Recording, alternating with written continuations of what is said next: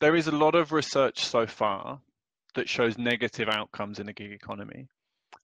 The story that I tell about Uber drivers or about delivery couriers is a story that has been told by other researchers in the popular press about the risks and the damage of the gig economy in lots of ways. But one of the things I'm always very keen to do is not to tell a story of gig workers as victims, of people who are in precarious jobs, who are trapped, who can't have a say over their work. I think there are positive experiences in the gig economy.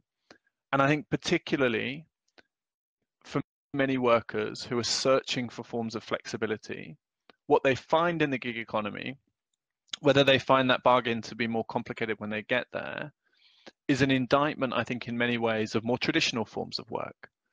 That people aren't able to find employment that fits around their life, that fits around family commitments or studying or whatever it might be. And so I think we really have to draw attention to the potential of more flexible work. And I've spoken to Uber drivers in South Africa who are able to access work and have never had formal employment before and are entering into a more formal form of work.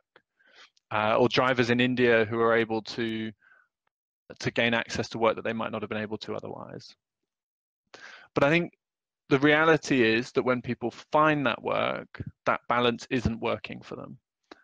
And I think this is a question about employment status, I think in many ways, I think what we have to look at is people are searching for something at work. And we need to think about how we can deliver that for people. Because if you have a workforce of people who are feeling precarious, can't take holiday or sick pay when they're ill, that has longer term impacts. And I think that's the question we need to ask ourselves is it's not just about the individual Uber driver. It's not just about the individual care worker. It's about how, as a society, we can think through the bargain of work.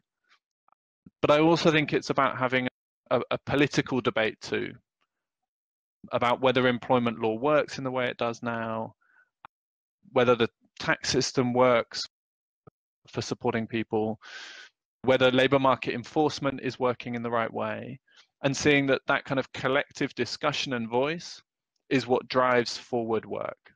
So it's not just the responsibility of the employer, it's not just the responsibility of the state, but that workers should have an active say in shaping work in ways that delivers for them too.